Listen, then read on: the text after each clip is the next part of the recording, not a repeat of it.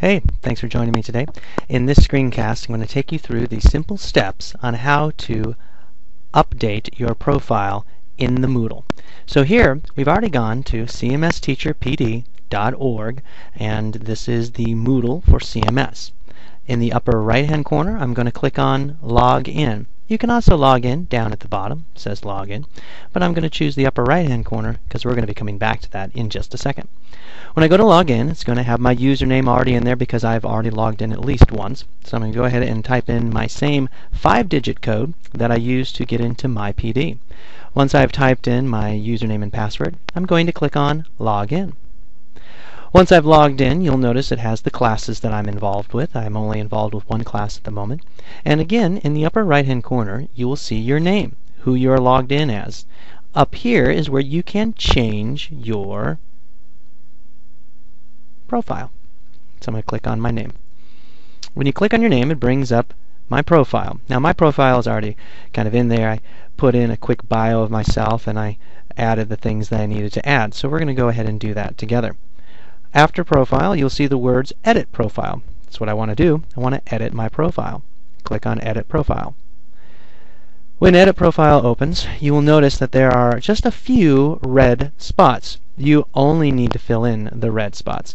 You don't need to fill in any of these green little dots, just the red ones. Those are the required ones.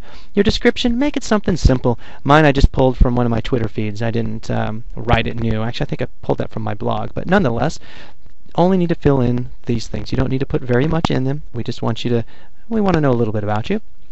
And here is the picture. We're asking you to upload a professional picture. It can be anything that has to do with you. It does not have to be your picture. You choose something that is you. So if you're a librarian or a media specialist and you're into books, you can use books. It's totally fine.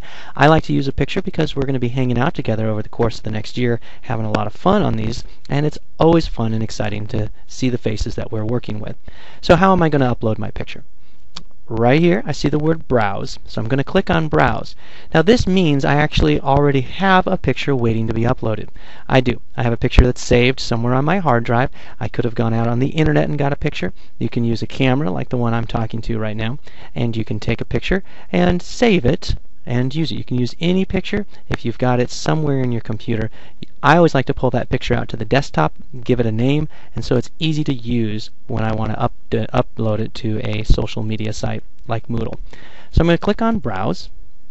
In Browse, I'm going to go to my desktop because that's where I said I like to keep my pictures of social media pictures. And I know I have one in here called Tim 3.0, so I'm going to scroll through all my wonderful files, and there it is, Tim 3.0. It's just the third version of a picture that I have. And I'm going to click Open. Here it is. It says, okay, we're going to use this new picture. It's on your hard drive. And again, you don't have to fill any of these out, but these are my connections. Here we go, and then Update Profile.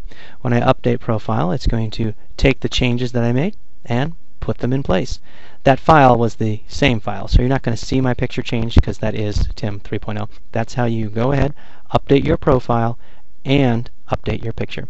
Enjoy, and we look forward to working with you.